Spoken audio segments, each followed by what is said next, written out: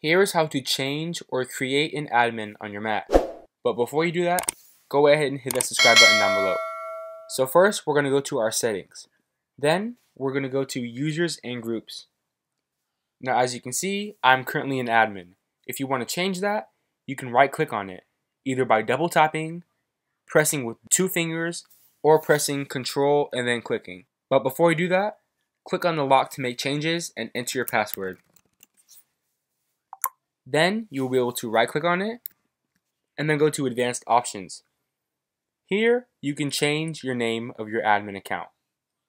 Now if you want to add a new admin, click on the plus button, enter your name, account name, password, verify it, password hint, and then you can choose administrator on the top. Then press on create user and it will create a new admin user. If this video helped you out, go ahead and hit the subscribe button, like, and comment with any questions you have. I'll see you in the next video.